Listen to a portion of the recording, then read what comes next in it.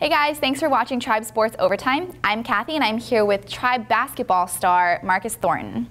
So Marcus, by the time this episode airs, you'll probably have broken William & Mary's all-time career points scored. Now to Thornton with 3 seconds on the clock, goes into the lane, down the lane, and he is fouled. Well, he was going in for a monster dunk.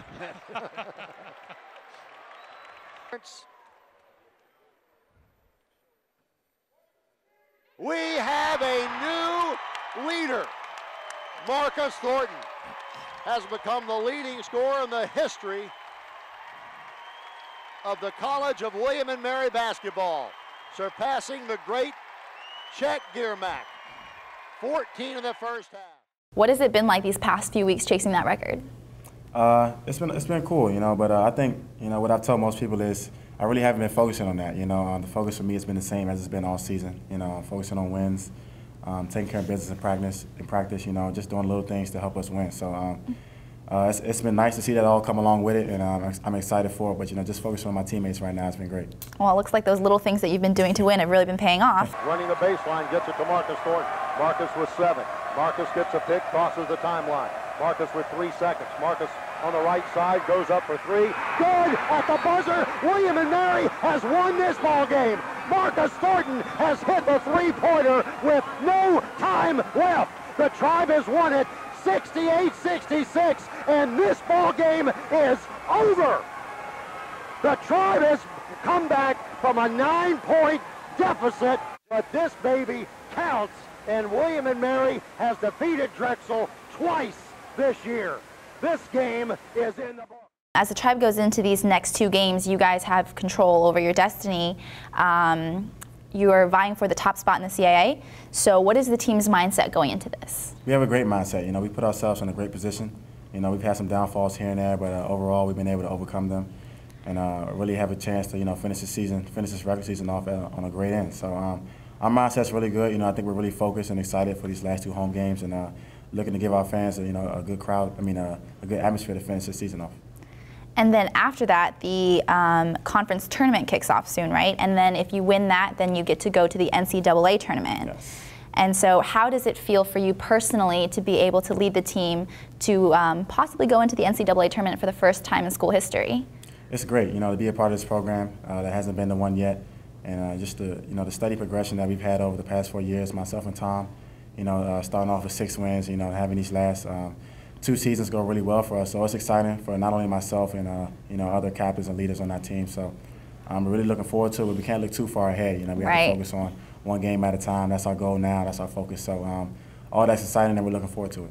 Awesome.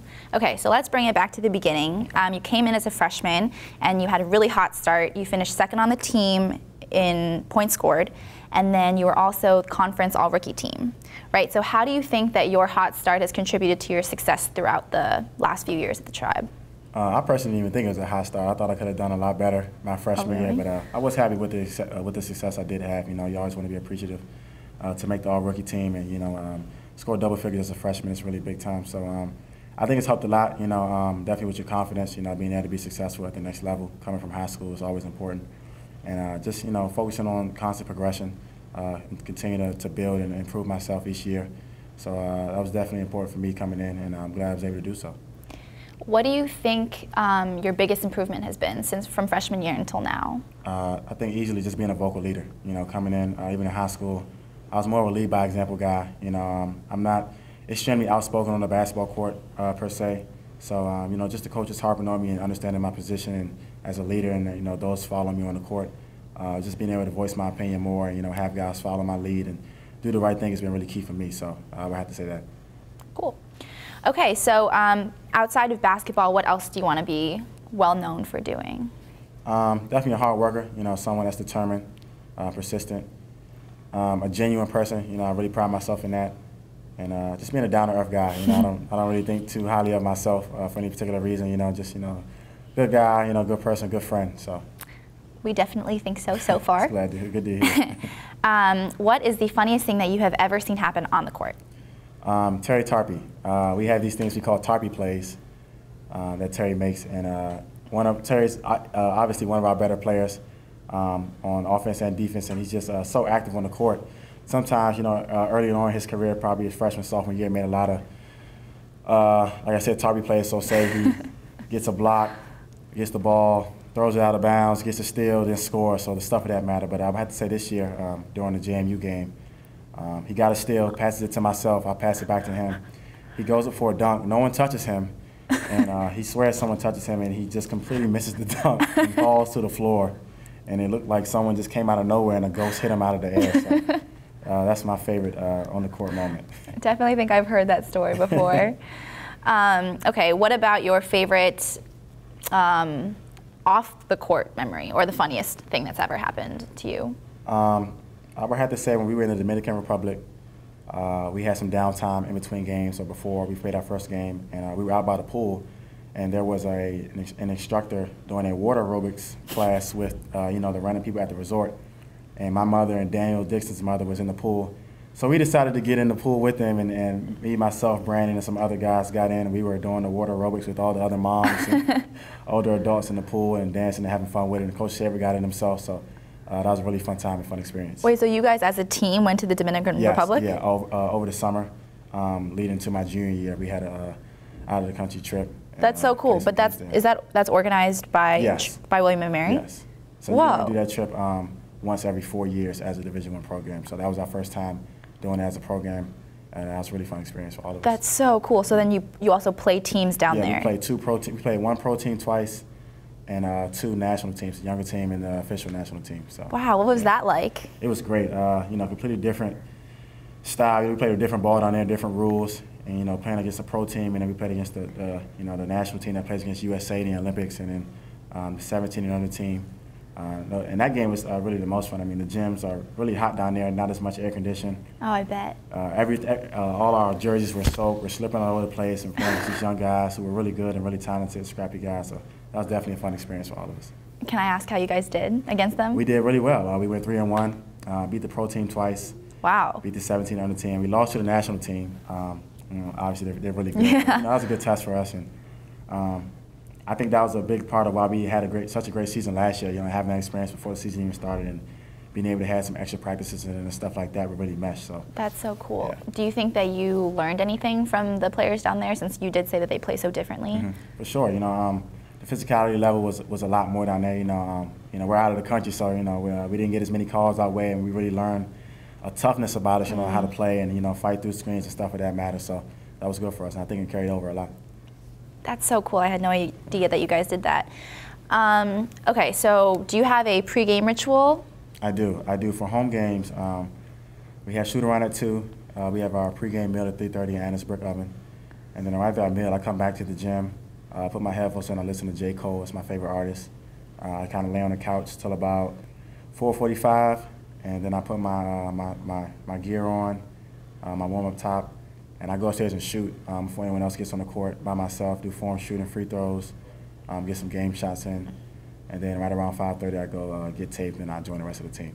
Oh, yeah. Interesting. So very like get yourself in the zone kind of thing. For sure. Okay, so what is it like being such a well-known student athlete on campus, since we are a pretty small campus? Do you ever feel like a celebrity? I do not, actually. I guess here and there, you know, I recognize my name might be known a little more so. But I don't think I ever feel like a true celebrity. To be honest, some people still ask me if I'm on a football team. So. I'm sure you're being humble, because I've definitely seen you come into the Leaf or something and like signing autographs and like people flocking to you. So yeah, here and there people know me, but at the same time, you know, some students who don't know who I am. So I like both sides of that. You know, like I said, pretty down to earth person. I don't think too highly of myself. So I enjoy people knowing my name. For obvious reasons, but it's a good balance for me. That's good. Well, what has your favorite interaction been with a fan? I think the most surprising ones for me are when I'm not on campus or in this area. Obviously, William & Mary is a vital part of Williamsburg. Kind of the heart of Williamsburg, and it's a small town, not any pro team, so it's easy to kind of flock to William & Mary athletics. I think when we're out, whether it's on the road or just myself, whether I'm back home and someone kind of notices me. William & Mary, we're a smaller school, so you don't think, someone's going to recognize you. It may be the hair, I don't know. But, so when I interact with a fan, it's just kind of in a random place out of the blue. That really shocks me, and it means a lot to me. People care and respect me as a player. So. Okay, so all right, I have 2 questions about that. Okay. So when you go home, do you ever feel like you're like a hometown hero? I wouldn't say a hometown hero, but I have a lot of people that respect me back home and definitely support. You never get enough of that. I definitely appreciate. Definitely when I go back to my high school, it's a lot of love. A lot of the teachers that I've known, over the years, and the younger kids that were freshmen when I was a senior. They still know me and stuff of that matter. So must be a pretty cool feeling. Yeah, it is. It is. Okay, and then you mentioned your hair, and so I feel like that's like a big part of your persona, right? So what would you say if like a coach or something told you had to chop him off? I would not be pleased. I would not be pleased. I had that conversation with Coach Shaver on my visit because a couple other schools had told me if I was to come there, I would have to cut my hair. And, really? Yeah, they did. And I asked Coach Shaver, I sat in his office on my official visit, and I asked him, and he said, I'd be able to keep it. So I was very pleased to hear that. And definitely played a part in my decision to come in here. So. Really? How long have you been growing them out for? I've had long hair in general. I started growing out in the 5th grade. I had cornrows, twists, stuff of that matter. I didn't start dreading my hair until my junior year in high school. So it's been about 6.5 years now since I had dreads, but dating back to 5th grade since I've been growing it out. So long time since I had a haircut. And so you never want to cut them off? I will eventually. At least I feel that way. I don't know when. Or if I imagine it'll just be one day I'll wake up and it'll just be time to let them go. So we'll see. Oh well, I like them. Anyways, all right. So this is my last question, and that's kind of scary. But what are your plans after graduation? It's a big question. Obviously, I'd love to continue to play. Whether that's NBA or overseas, I'm not necessarily sure yet. Obviously, I'll try to explore my options in the NBA first. We'll see where that goes. Hopefully we continue to have a great season here, which is where my focus is. Finish out well, and then when that time comes, I'll cross that bridge. If not that, I have a major in kinesiology, so looking to, finish or follow up somewhere in that field. But we'll see where it goes. Interesting. So you would be open to playing overseas or something? Yes. Yes. Oh, that'd be pretty cool. Yeah. All right. Well, thanks for speaking with us, and thank you for watching. You're watching Tribe Sports Overtime.